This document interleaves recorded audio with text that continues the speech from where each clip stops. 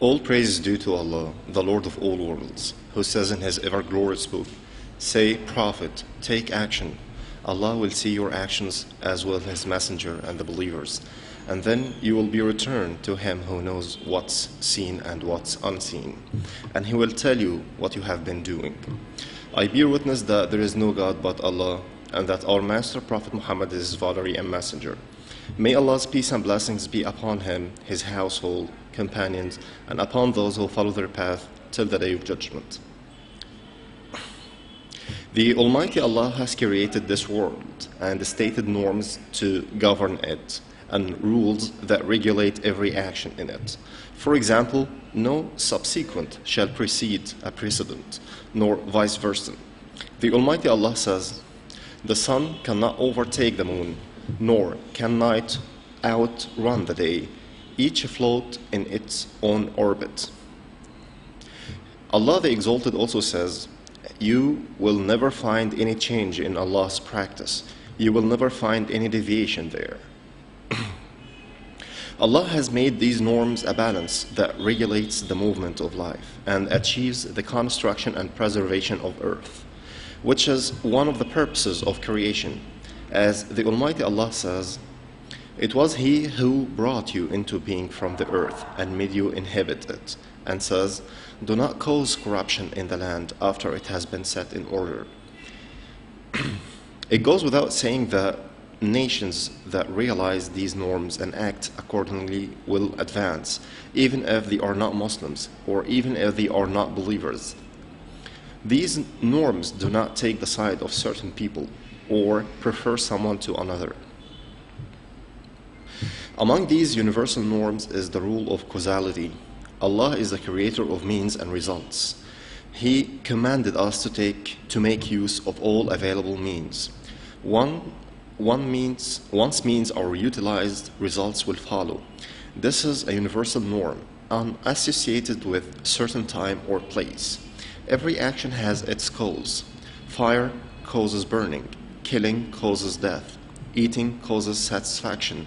Working leads to success. Laziness causes failure, etc. The command to work is a religious obligation and a national duty. As the Almighty Allah says, "It is He who has made the earth manageable for your travel its regions. Eat His provision, and to Him you will be resurrected." Allah also says, "Then when the prayer has ended, disperse in the land and seek out of Allah's bounty. Remember Allah often so that you may prosper." This is a concept of Islam regarding striving, hard working, diligence, and the reconstruction of land. There is no excuse for us to be in a deteriorated conditions under any pretext that has nothing to do with religion. These pretexts are just claims of idleness, laziness, and backwardness. Reviewing the lives of prophets and righteous people, one finds that they used to diligently make use of the available means in all their affairs. Prophet Noah, peace be upon him, was a carpenter. After his long life in calling his people to Allah, the Almighty Allah commanded him to build the ark. As Allah said, "Build the ark under our watchful eyes and with our inspiration. Do not plead with me for those who have done evil. They will be drowned." It was possible that Allah could save Noah with His power without any person or action on the part of Noah. But Allah wanted to teach us how to make use of the available means. Prophet Noah obeyed the command of Allah and made the ark in spite of his people mockery at him. Allah said, "So he began to build the ark, and whenever the leaders of his people passed by him, they laughed at him. He said, 'You may scorn us now, but we will come to scorn you.' He continued his work, and Allah rewarded him and the believers of his people. Prophet David, peace be upon him, was a blacksmith. Allah taught him this craft that benefited him and his people. Allah said, "We graced David with our favor. We said, you mountains echo Allah's praises together with him, and you birds too. We softened iron for him, saying, make coats of chain mail and measure the lengths well. Do good, all of you, for I see everything you do. Prophet Muhammad, peace be upon him, said, no food is better to man than that which he earns throughout his manual work. David, peace be upon him, the Prophet of Allah, ate only out of his earnings from his manual work. In the history of Prophet Joseph, peace be upon him, using the available means and the careful planning were the reasons for the survival of the whole country from a deadly famine.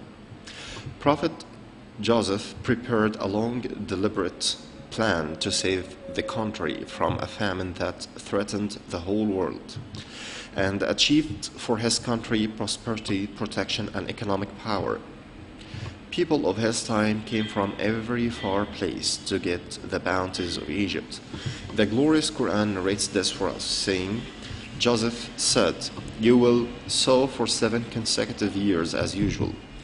Store all that you reap, left in the year, apart from the little you eat. After that will come 7 years of hardship, which will consume all but a little of what you stored up for them. After that will come a year when the people will have abundant rain and will press grapes.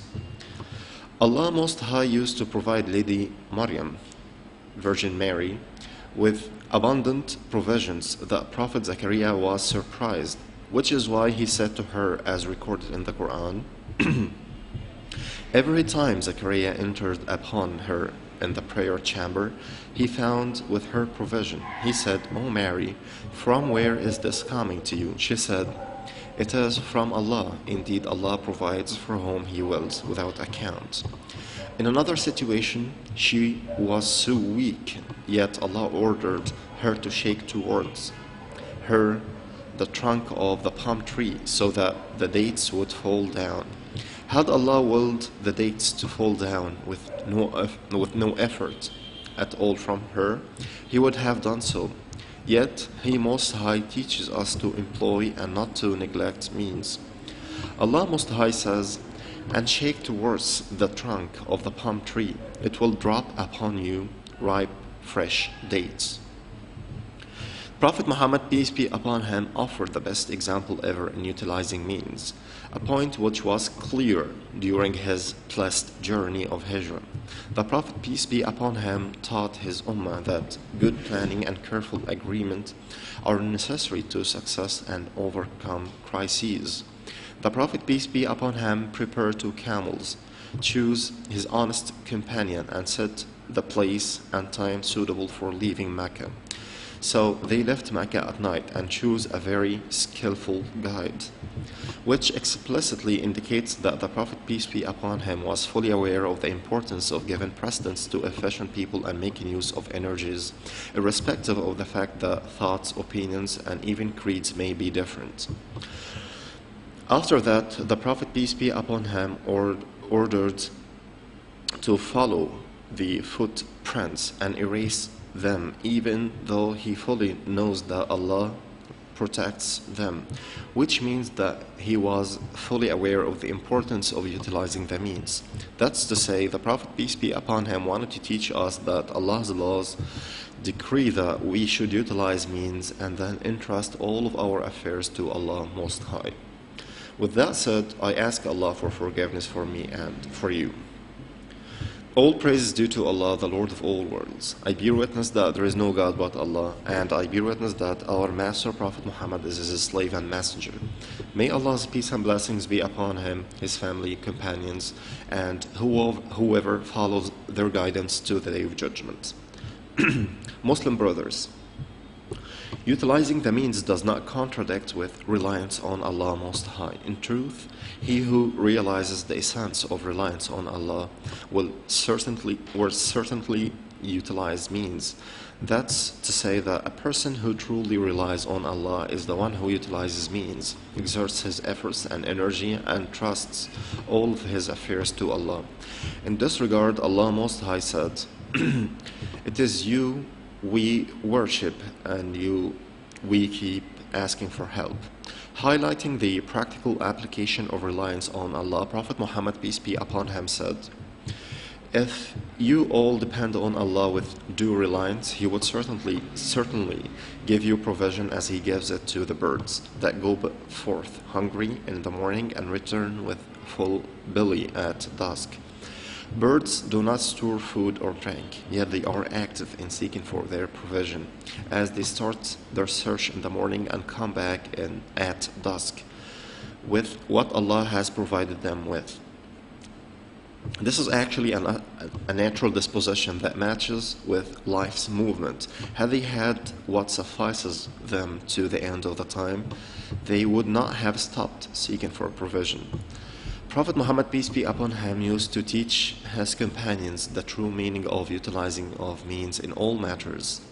He prohibited them from reliance without making use of means, since it causes harm, not benefit. At that point, we can put it that we are sinful and unfair if we do not utilize the means of progress and advancement. Our religion is that of knowledge, progress, civilization, and beauty. It is a religion that brings forth benefit for all mankind. It is narrated that a man said, O Messenger of Allah, shall I tie it and rely upon Allah, or leave it loose and rely on Allah? He said, tie it and rely upon Allah. This means that tying the camel is a means to protect it from being stolen or lost.